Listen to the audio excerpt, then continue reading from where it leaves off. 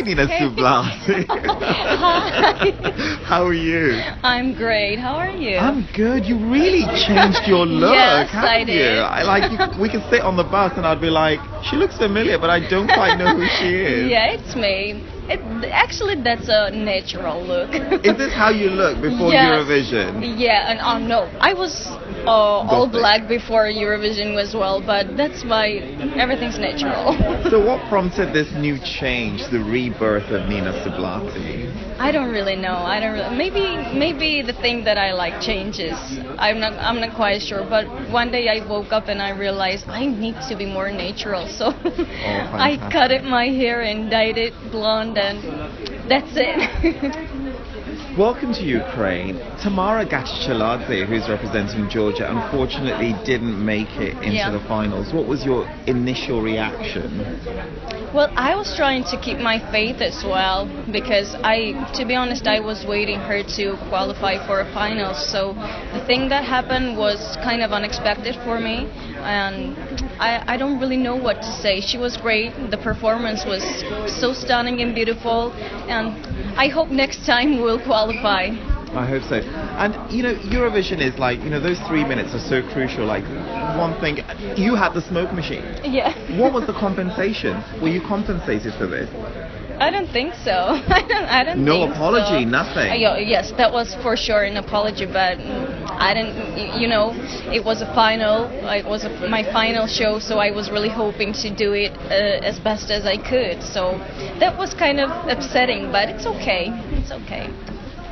Will you ever do Eurovision again? Is this something that's crossed your mind? I really don't know. I really don't know. But I would love to.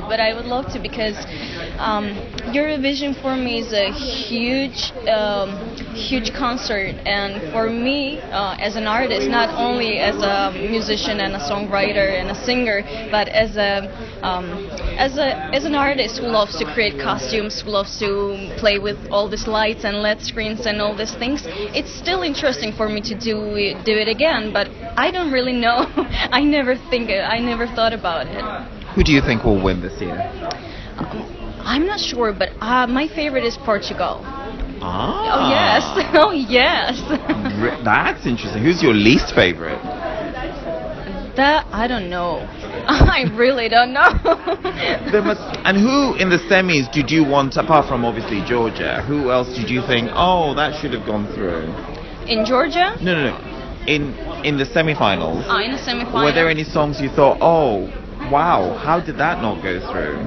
Yes, it was Georgia. Only Georgia? Only Georgia, yeah. Oh my God. Well, you heard it from the Georgian princess of pop herself, Nina Sublatti, looking very different. Look at that camera. She looks different, but I'm loving your natural look. Thank you. Nina, it's always a pleasure. Junior Eurovision? Oh, yes. What surprises have you got for us in Sublatti? Sightseeings, food, good music. But will you have a role at the contest in November? I don't know. Nobody offered me anything, so I don't really know. Yet. Yes. We don't know yet. Well, it's Yes. always a pleasure. Thank you very much. Thank you.